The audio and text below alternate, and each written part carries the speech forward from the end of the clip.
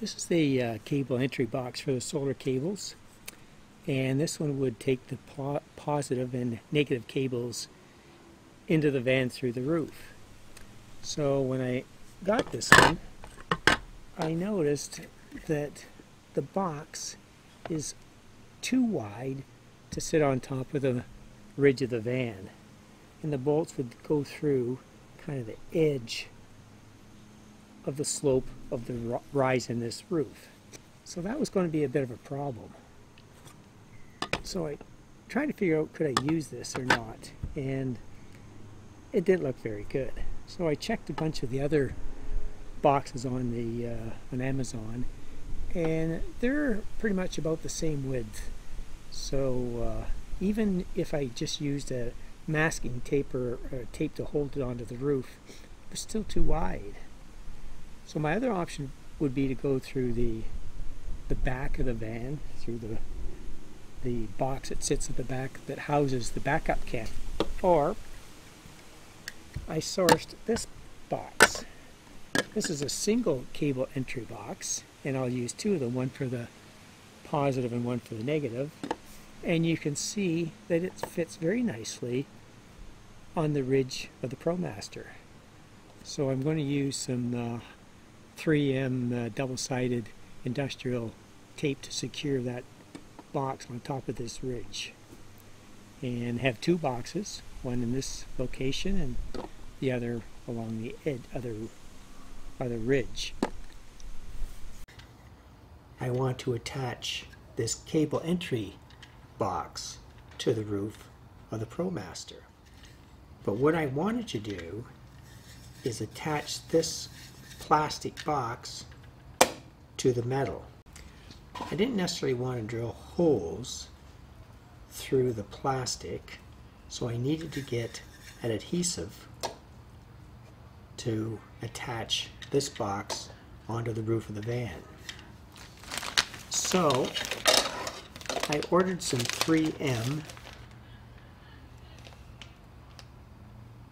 5952 double-sided industrial tape, and this is a VHB tape, very strong, so I thought I would try that out also.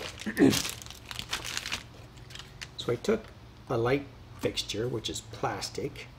I put a piece of the tape on this corner, or this length of the edge of the plastic, and that is really, I cannot remove that from the metal. So I think this tape is going to work really well in securing this cable entry box to the van.